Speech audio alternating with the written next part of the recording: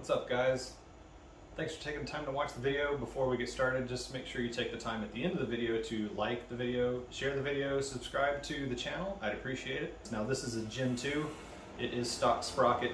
So the stock on the Gen 2 is 17 in the front and 45 in the rear. So the front on this should say 17T, and then what I've purchased is a 16T. I've mounted my GoPro camera facing more towards the screen, the LCD screen and the tach, so you can see the speed and the tachometer at the same time. So we'll do a before video with the speed and the RPMs with the stock 17 tooth in the front, and then I'll show how to change the sprocket out at the same time. Because we're changing the sprocket, we have to loosen the rear end and bring the tire forward to loosen the chain to take the sprocket off. So at the same time, what I'll end up doing is I'll show an install of taking the 17T off and reinserting the 16T and then resetting the chain tension on the back. So there'll be kind of a little bit of a combo video there.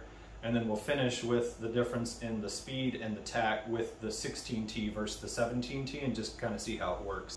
The basic principle behind this is if the sprocket is smaller on the front, if you make the sprocket smaller on the front, what it does is it makes the revolution on the front go around faster, and it also makes the revolution go around the rear faster, and that's why it actually makes the bike faster. So what you'll end up seeing is you'll be changing gears more often. You'll go through gears faster. So what that does is it shifts the whole gear range towards the beginning, and in the end it takes off your top speed. Now you can reverse this and add bigger gears. You could add a bigger gear to the front and it's going to do the opposite. It's going to make it so you have more top end speed. I'm not doing 160 miles an hour down the back roads around where I live, and in the twisties I'm not on a racetrack or anything like that, so I don't need that GP type speed. So changing the gearing so that the bike is just faster up front is going to be a bigger help for me than trying to get more. It'll give you better gas mileage if you go up in the front or even go down in the rear, but I'm doing it the other way. I'm going to go down in the front. Now you could go up in the rear. My old bike actually had one tooth down in the front and two teeth up in the rear. It was a big change, but it was an older bike, so it actually just kind of made it more like modern bikes. Now this bike is already modern. It's already a fast bike. It's got plenty of power. It doesn't really need anything. I don't probably push more than 60% of this bike on my hardest days. So the bike is way more capable than I am. But what we're gonna do is just switch that gear up before and after and just see what it looks like, see what happens. So thanks for taking the time to watch, and just keep watching. We'll wrap this up and get on the road and get some video, and then come back in, do the install, get back on the road and see what it looks like.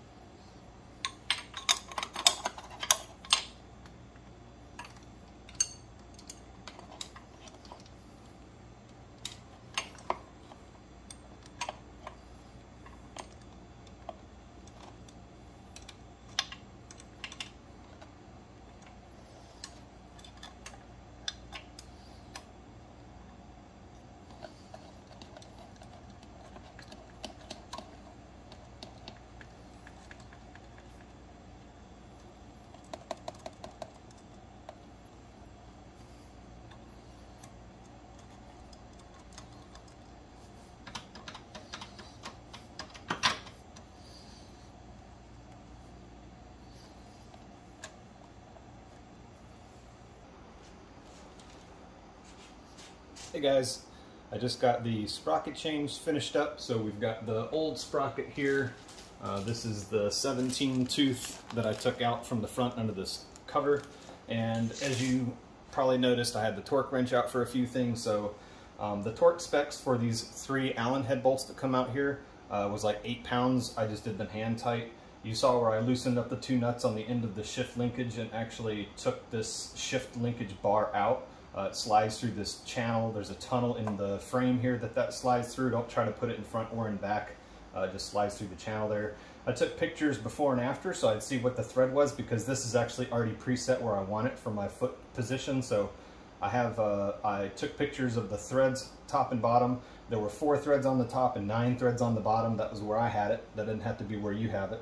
The big nut that was in there, I actually had to break that loose by putting the brake on the passenger side, right side of the bike. You know, put the rear brake on.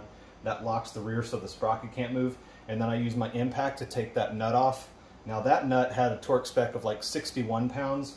The axle nut, that's called the drive, the drive axle nut or the drive nut or something, but that was 61 foot-pounds. And the back axle nut is actually 108 foot-pounds, so you probably saw that in the video.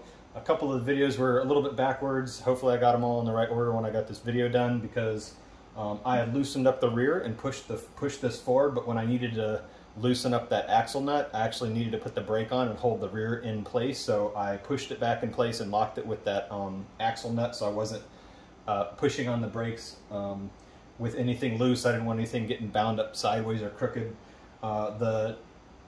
Let's see, so these are 10 millimeter. I'm not sure what the metric was on that. Let me see real quick. I think it's a 5. Yeah, so that's a 5 for the 3 bolts there. To take the cover off, you have to take that shift linkage out first. 10 millimeter nuts on the shift linkage. It's actually 12 millimeter nuts on the tensioner on the back for the axle. The front sprocket, I believe, was a 30. The front sprocket, the nut here was a 30 millimeter, and the nut for the axle on the other side, on the right side, was actually a 32. I got both of those around here somewhere, but you should have been able to see them in the picture. Now, I didn't know that I forgot that I had a bigger, I forgot that I had a big enough socket to take the axle nut off. So the socket for the axle nut was a 32. So I've got a, you know, deep impact, heavy duty sockets for that. So 30 in the front, 32 in the rear, and then as you saw at the end, it's not a torque spec, but it's a tension. There's an amount of tension that's on this chain here, and so the tension is set as you saw in the video, where at the very top, when you're just giving enough pressure to push up on this and then just pushing down from the top of the chain to the bottom of the chain, that's the difference that you want, which is that 0.79 to 1.18 inches. So I put it right at 1 inch. You could see it came up to about 1.5 inches and went down to about 2.5 inches. So I've got my adjustment right. Everything's tightened up now. I didn't do a close-up, but at the very back here, you can even see, yeah. So at the very back here, there's actually these gauges. Let's see if I can drop this down. You wouldn't believe it. My tripod actually broke right before I got started with this whole video, so that was kind of a pain in the butt. I'm gonna have to buy a new. Tripod, but here is the back. So there's the increments. You can see there's the very last one on the far right. So if these were like 1/8 inch increments, then I'm half plus some, 1/2 inch plus some to get all the way up to the back of the axle, that bracket there. And then on the other side, it's actually identical, and that's the information that they had in the manual. You want those to be identical. So this is half, it's just a little bit over half. It's not quite even that would be, if that's an 1/8 or a 1/16, I'm not sure if that's an actual measurement, but whatever these increments are here, this is where I've moved it to where it's even to the edge of the block. It's the same distance on this side as it is on the other. And what that does is centers the wheel so that the angle of this is not turned one way or the other. You want this to be in the center. So Now I know that I've got that center. Now, of course, the next step in this whole process is to go out and take the bike for a ride and check out the difference in how it feels with the new gearing. So that would be the next step. I'm going to clean up a few things off the floor, put a few things back if you don't have that, very handy. This is not the full manual with all the torque specs and everything, and you can find those on, I think it's Manuals Live or something like that, has it. I looked it up for a 2012 and it doesn't come up for a 2012, but if you just switch it to a 2008 for some reason, it pops right up, so that should be easy enough to find. But like I said, I'm gonna get this, gotta get my hands cleaned up. I don't want to be greasy riding, but we are gonna take another ride and see what it's like with the new sprocket on the front. Let's check it out.